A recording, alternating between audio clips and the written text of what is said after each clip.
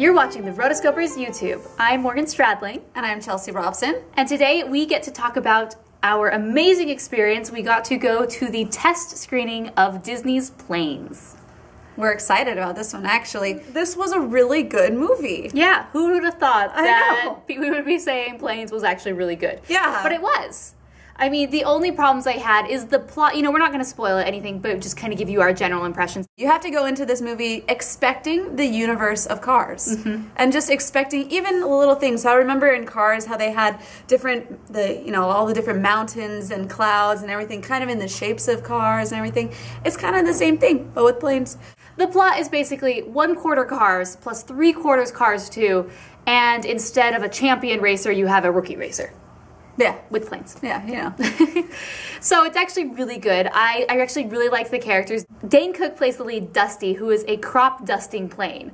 And I imagine, like, as they were, sitting there thinking of characters for a movie, they knew they wanted to do planes, and they're thinking, who should our lead be? And they probably sat there and said, what is the most boring type of plane out there? The crop duster. Yes. So they take him, he has the most boring job. He flies back and forth doing lines every single day. And it's sort of like Wreck-It Ralph, where, his buddies and everyone's just okay with it. Like, hey, it's life, man, So finally he reaches this point where he's like, there's something more. I want to be a racer. Yeah. Because apparently racing is the only thing that matters in the Cars universe. Obvious. Yeah. If you're not racing, you're not a big, it doesn't matter. You're not a big deal. One thing, I really enjoyed some of the characters in here. They took a lot of the different characters in Cars, changed them up a little bit, and then added fantastic dialogue. Yeah. I love the dialogue on here. I mean, you had different characters in here that were, you got the fanboy archetype. You've got all these different characters in there that just like, that's really funny. That's clever. Good job, Disney. Sinbad's character was hilarious. Yes. I think his name was Rover. Oh my gosh. Anytime he came on the screen, I was busting up laughing. Thank you, Sinbad. He was just so good. Good casting there, and everyone else loved him. Like, he was probably one of the funniest characters, which was pretty awesome. Yeah. I also liked, who's the best friend from Everyone Loves Raymond? He's the really big tall guy with the big gruff voice. Oh, yeah. So he was one of the voices for one of the sidekick characters. I really liked him. He did a really good job, and he was very consistently funny throughout the entire thing. And that's one thing that I really enjoyed about this movie. It's like the dialogue was fantastic. I gave the dialogue in itself 4 stars. And this movie was very true to form in the fact that it played homage to planes. Yeah. There were plane jokes. There were plane puns. Like everything related to planes, and it was funny. Yeah, they did a good job. So I appreciated that. I also liked that there was a bit more adult humor. By adult, I mean like mature. There weren't like anything raunchy really in it, but it was just, you had to have lived a few years to get some of the jokes, and I appreciate it. It was very Simpsons-like to me, where like Simpsons is on this very low level, it's funny, whatever, and then there's like the high, like, I'm a Harvard graduate and I'm writing for the Simpsons type of lines. Yes. And, the director is a former Simpsons guy, so I very much appreciated like those little nods to make, the adults in the audience like it. And I didn't feel at all like it was like, oh, I'm here in this kid's movie, and when is this going to be over? Yeah. No, throughout the entire time I was engaged. I also really liked the music choice.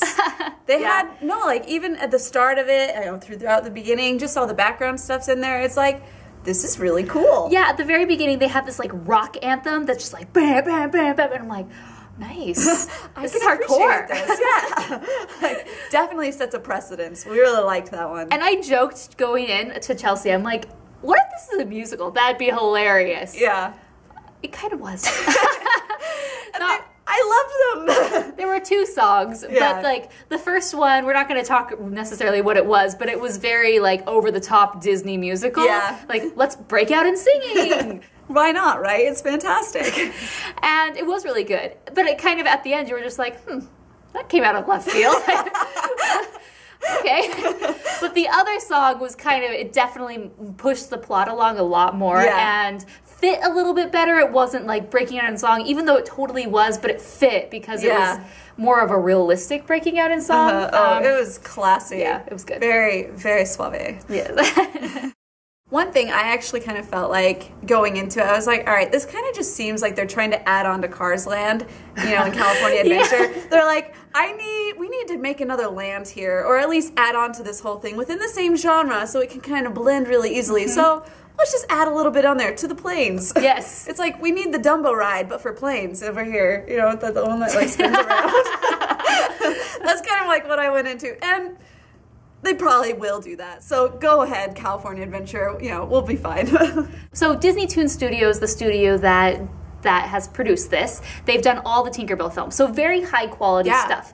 But originally Planes was set for a direct-to-video release, and that kind of made me nervous. Like, okay, I'm just gonna, you know, ignore this because it's direct-to-video, but then again, Tinkerbell is. Yeah. And then they switched it to direct-to-theaters, and at first I was like, oh no, that means, you know, it's gonna be really bad because it was originally direct-to-video. But then I was thinking, Toy Story 2 was once direct-to-video at one point in time, and they switched it up a few months before, and that is probably one of the greatest movies of all time, let alone Pixar movie, or, you know, part of the Disney nowadays. But, so, you know what? It's okay. The fact that this movie had so much potential, they moved it up, is a really good sign, and hey, I was a fan. I was a fan, too.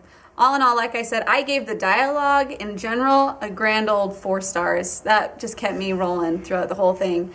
And the movie itself, I don't know, what I would say maybe like a 3.5 as a total, but still very, very funny, very worth it. Go see it. Yeah, I mean, who'd have thought, right? Yeah. Who'd have thought? Be excited, because this one's good. Yeah. And what else is there to watch in August? Nothing. Woohoo! Yay, August. Yay, school starting. Oh. So if you were just obsessed with planes and you want to hear everything you can about it, we did do a written review that's on the website, therotoscopers.com.